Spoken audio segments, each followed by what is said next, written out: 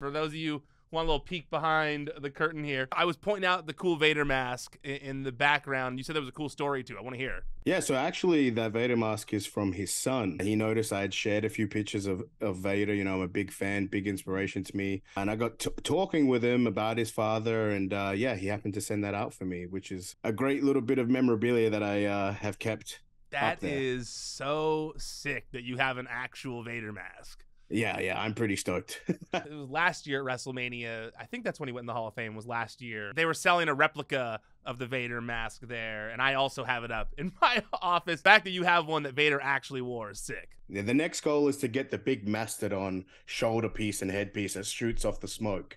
I don't know if anyone has that laying around in a warehouse or somewhere, but that's what I want.